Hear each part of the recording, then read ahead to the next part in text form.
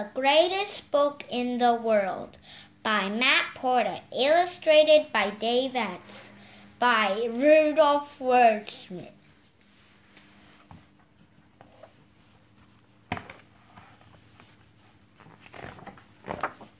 The Greatest Book in the World.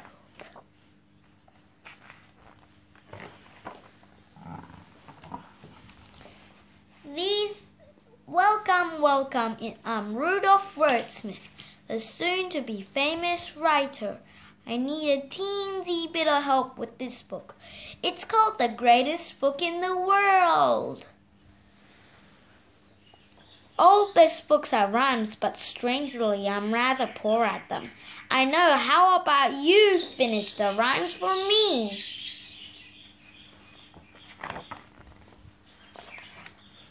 Splendid, what a team, here we go. Strolling to the toy shop, hey, there's Gran and Mum. Neither of them sees me till I stick out my thumb. I beg your pardon because you said bum. The illustrator has drawn me flashing my behind at Mother and Grandmama. Thanks a lot. Please consider your rhymes more carefully. Mom says, no you don't, my boy, and takes my money box. Gran says, time to think about pulling up your socks. Excuse me, we are creating the greatest book in the world. Such a book would never mention the main character's underwear. Please try to be serious. Mom looks pretty angry, but Gran, as usual, snickers.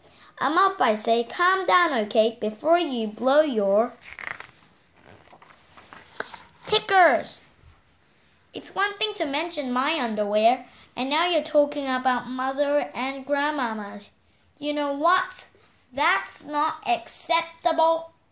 Ever. Cutting through the gardens, feeling quite subdued, flowers sometimes cheer me up when I'm in the mood. Well, you think you're funny, don't you? Well, you're not. You're being rude, very rude. And you're ruining my book.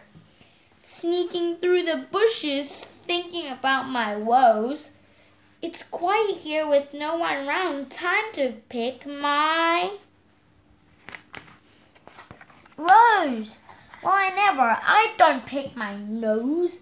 Thank you, but I wish I'd picked someone else to finish my rhymes. Smart enough. Some tourists wander closer. Where can I hide? That tree. I'm naked as a baby, and I really need to flee. Why don't you make your own book? You can call it the rudest book in the world. I linger at the fish pond, feeling much more mellow, but the water doesn't look right. I'm sure it's way too shallow. Oh my, who would think of such a thing? Revolting. There's a water bubbler. I stop to have a slurp. Birds drink from the bird bath till they hear a chirp. Where does someone your age get these disgusting ideas? This is your last chance. A very bossy magpie dives and loops the loop. I duck at my head in, but it takes aim. Look out, it's going to swoop.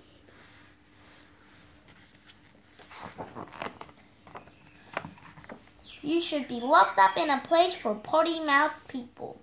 Oh, an old man and his dog walk by, blocking the best shortcut. The man bends down to pat his mate. What a hairy mutt!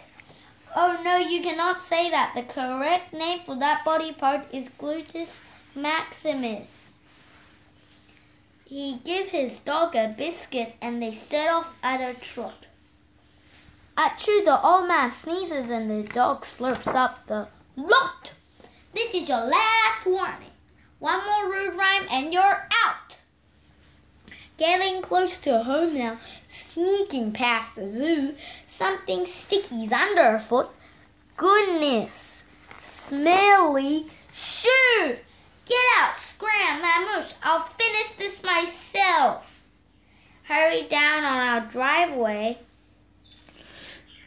'Cause from the very start, since way back at the toy shop, I've been holding in a fart. Well, you started it.